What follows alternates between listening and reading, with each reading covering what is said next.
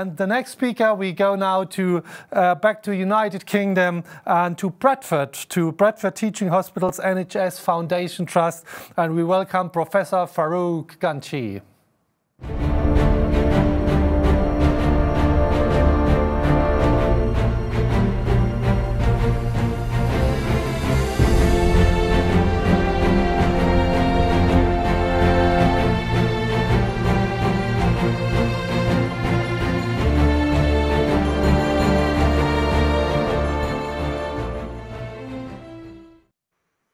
Hello, Faruque. Hello to Bradford.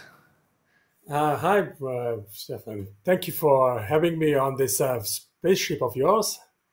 It's our very pleasure, especially if you read your title very short, and I know you worked until the very last minute on your presentation. And am I right? It's how to become rich?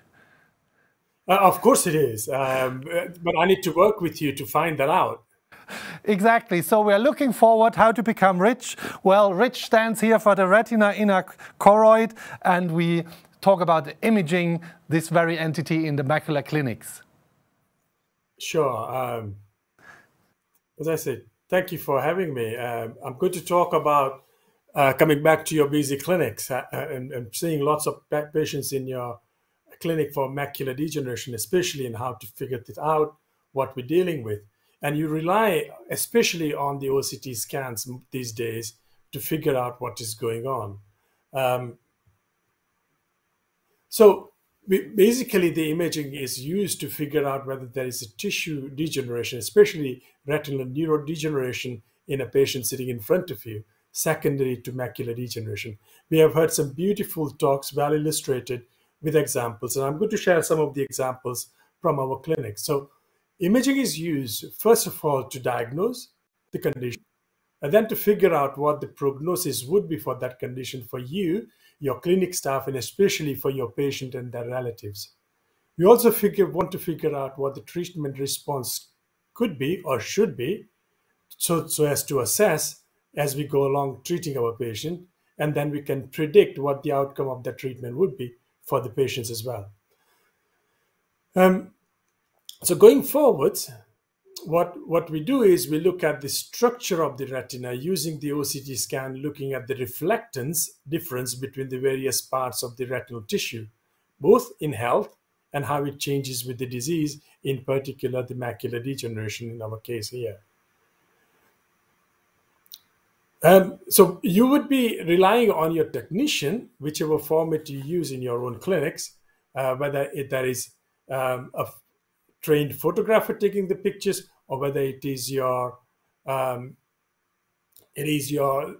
nursing staff, or you have trained technicians taking pictures. But they need to be aware of what is required to be photographed, which part of the retina or macula in particular. And that is going on while you are sitting in your own clinic, looking at the patient's chart. The images are taken and transferred to your screen. So you could be looking at a picture like this.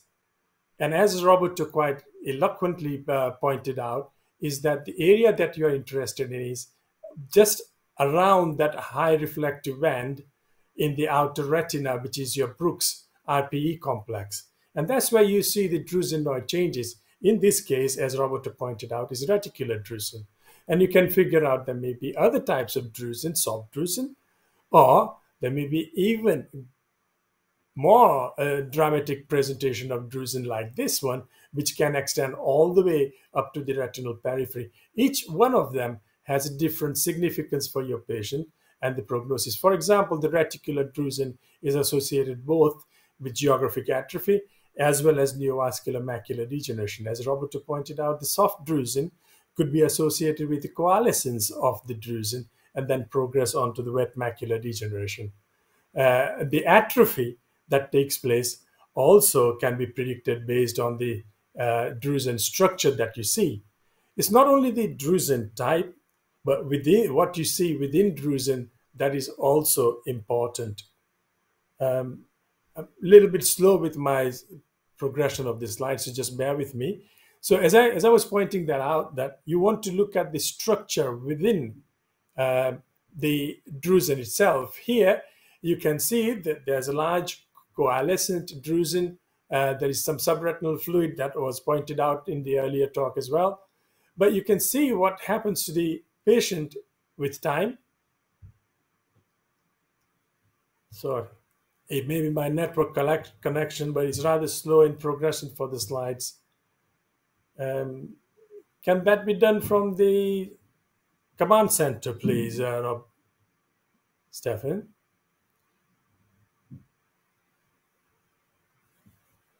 Can you? Thank you. So as you can see, the same patient's progression here, you can see there are more, in the next please, more hyperreflective spots seen in this patient, as was pointed out in the previous talk. And these hyperreflective foci are prognostic features for the progression to atrophy. In this case, you can see there is subretinal fluid collection as well. So there is a suspicion of neovascular change taking place. And the next slide, please. As was pointed out, the hyperreflective foci, as pointed out by the arrow here, goes on to lead to geographic atrophy. In this case, there are two further pictures taken 2 years apart. And you can see on the bottommost picture, there is already full chora developed, that is a complete outer retinal and retinal pigment epithelial atrophy, or geographic atrophy as we used to know before. Thank you. And next slide, please. Here's another example which looks like a huge pigment epithelial detachment. And the next, please. And on top of that, you can see there is hyperreflective foci collection that was changed in the IPE. And on top of that, you might see a small intraretinal fluid-like appearance. And the bottom picture of the same patient scan at a different level shows there is some hyperreflective collection within that PED. Next, please. Now, that hyperreflective collection within the PED is similar to the drusen that is seen under the star here. The next, please. So how do you figure out whether there is a neovascular membrane sitting under the pigment epithelial detachment, or is it just a drusenoid, large drusenoid collection? And one of the things that you can try in the clinic is to adjust the contrast on the OCT scan itself. And the next, please. And if you tone down the contrast, you would find, and the next, please, you'd find that the material within the PED has this almost the same reflectance in the next as the drusen seen under the star. So that kind of gives you indication that it is a drusenoid material within that PED rather than a fibrovascular component. Of course, as Roberto had pointed out in his talk, you would like to confirm that with an OCTA scan, which we had done in this case. So what are the biomarkers for the neovascular macular degeneration? Again, this has been pointed out time and again. So you look for the presence of fluid, both intraretinal or subretinal fluid. You look at the hyperreflective material, subretinal hyperreflective material, or SHREM, and there is subretinal hyperreflective exudation as well that you can look at, as pointed out by the star in this case here. Let me see. And if you've done the OCTA scan on this patient, as example here, the en-face clearly shows a vascular network sitting in the macular region, confirming a diagnosis of neovascular macular degeneration. And the next, please. Here's an example of a pigment epithelial detachment. Again, you see hyperreflective material within that pigment epithelial detachment. Next, please. And the flow signal clearly shows that there are some abnormal flow markers within that pigment epithelial detachment. If you go to the next, please, again, and you see a vascular network on en-face image confirming neovascular macular degeneration. One of the things to point out here is if you look at the pigment epithelial detachment scan, it shows that there is hyperreflective material on the ceiling, just under the ceiling of the pigment epithelial detachment. That is a kind of a telltale sign for a neovascular change within that PED. Let me try if I can move with my pointer. Sorry, next, please. So when you're sitting in front of a patient, you're going through this series of scans and analyzing what is going on. You would be looking at a picture like this, for example, and the next, please. and you instantly figure out what is going on. You find that there is subretinal hyperreflective material collected. That's where your eyes are focused. And the next, please. And you pick up the other signs next, such as some hyperreflectivity within that material. And the next, some possible intraretinal or subretinal fluid. The next, please. And the next. And you find just under the hyperreflective band, that is your Brooks and RPE complex, the choriocapillaries are kind of compressed with kind of opaque vessels. The next slide, please. And that's quite important. But what you need to focus on, not just those areas, but surrounding areas in the hyperreflective band. And you find that here there is a shallow pigment epithelial detachment, as was pointed out in the previous talk. Next slide, please. And you've got to confirm that there is no neovascular complex there. An OCTA scan, lo and behold, confirms that there is a neovascular complex in that shallow pigment epithelial detachment, not under the SRAM or subretinal hyperreflective material that we were focusing on. And the next slide, please. So we have followed up this patient over 6 months, and what you find that the SRAM has gradually disappeared. You still have a shallow pigment epithelial detachment where you see a kind of a double layer sign if you pay attention to that. Next, please. That one. And the next. And as I said, the SRAM has disappeared. There are opaque vessels still present. And if you go on to the next slide, please, for me. And what you find is that the neovascular network that we had identified at baseline is still present.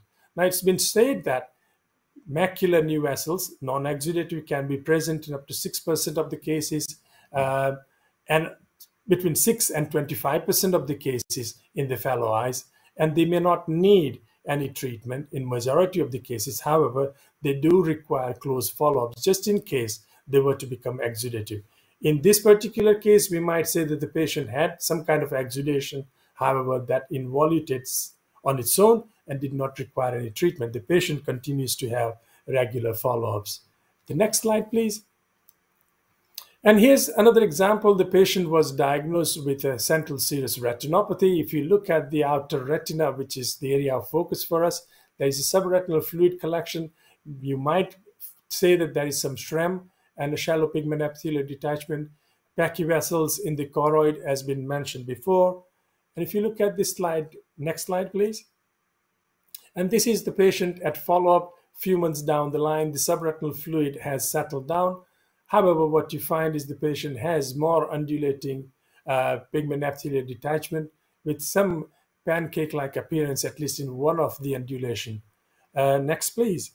And when we did the OCTA scan, it found a network of blood vessels. So if this patient didn't have the OCTA scan, we wouldn't have picked up a macular new vessels. So patient had exudative change 6 months prior to being seen in our clinic, where the fluid had disappeared, but you can find the macular new vessels still present. So it is difficult to be absolutely certain that in all the cases of CSR, we don't have macular new vessels. And it would be useful if you can start practicing looking at macular new vessels in patients with CSR as well. So the next slide, please. So that was going on before the patient was seen in our clinic. So one thing I want to point out here is if you look at the thickness of pigment epithelial detachment at baseline when subretinal fluid was present compared to when the patient was seen for the OCTA scan 6 months later, there is a definite thickening or swelling of the pigment epithelial detachment at that stage. And that is another useful marker to remember in your clinical practice. The next slide, please. And the next, please. So when you want to see your patient for follow-up and predicting that treatment response, what sort of activity markers you look for? And obviously, you'll be looking for the fluid intraretinal or subretinal fluid presence or absence or increase or decrease of that fluid. Hemorrhage, again, is a sign of a new or fresh activity. Exudates on the whole describes a long-standing change. And I already mentioned about the SRAM, the SHE, that is the subretinal hyperreflective or exudative material. and hyperreflective foci and dots. The next, please. And the next.